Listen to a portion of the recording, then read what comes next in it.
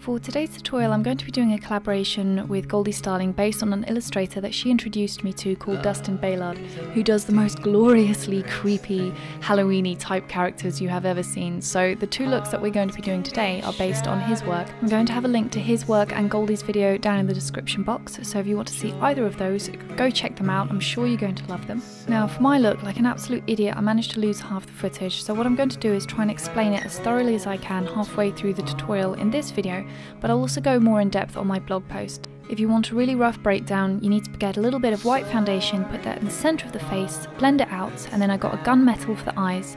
Now on the outside of the eyes, as you can see, I've kind of wriggled the colour out so it looks almost like there's smoke coming off the eye. And then in the centre, underneath the start of the brows, I put a red pigment.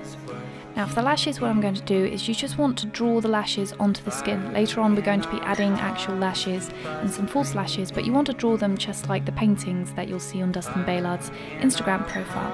Now for the inside of the eye, you're going to raise that eyeliner a little bit just to make the eyes look a little bit more sad than they are. And then you're going to outline the tear duct in the inner corner of the eye. And I'm using a liquid eyeliner for this, so I'm going to do exactly the same thing on the inner side, not on the inner side, on the other side. And then I'm going to outline the nose a little bit. As you can see for the nose, I've done some pretty extreme contouring, and then with the same liquid liner I'm just going to do dots just down the centre of the face, mainly focused on the apples of the cheek. Now the lips is where I had a lot of fun. I'm going to be using quite a few different colours. I'm going to start off with a pillar box red, and I'm going to really heavily line just underneath the lip, and then I'm going to be blending out and down on the corners of the lips, so on the corners of the lower lip and then the corners of the upper lid, and I'm going to keep layering this colour and blending it out more and more and more. And on the upper lid, what we're going to be doing, not on the upper lid, on the upper lip, sorry, we're going to be exaggerating the Cupid's bow. And the main points of exaggeration on this are going to be the Cupid's bow and then just underneath the lip. Then I'm going to take a darker red lip liner, and this is just going to go down the centre of the lip and blend that out.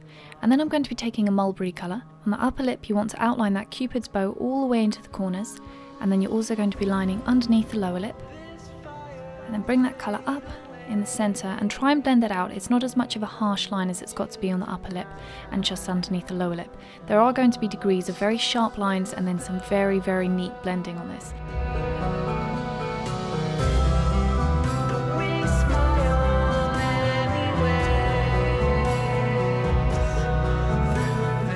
Before I draw the highlights onto the lips, what I'm going to do is I'm going to drag that colour a little bit up on the Cupid's bow. Then with a matte white liquid eyeliner, I'm going to draw in the highlights all over the lips, mainly focusing on the Cupid's bow and then on the centre of the lower lip, but we're also going to put that a little bit down the centre of the upper lip as well. Now for the nose, before I put the highlight there, I'm going to put a bit more pink just at the very tip of my nose, and then I'm going to draw the highlighter with that exact same eyeliner before drawing the highlights around the eye. And the goal with the white eyeliner is to make the eye look sad and very, very glossy without actually putting a lot of gloss on your lid.